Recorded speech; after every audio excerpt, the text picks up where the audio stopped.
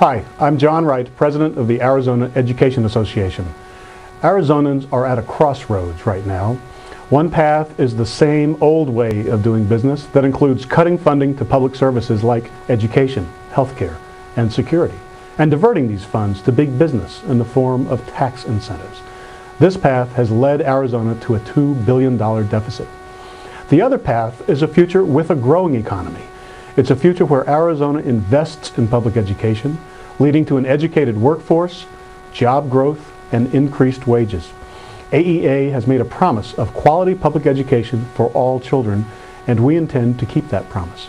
That means your help is needed if we are going to get Arizona's future back on the right path. Get involved with your local association. Sign up for the legislative update.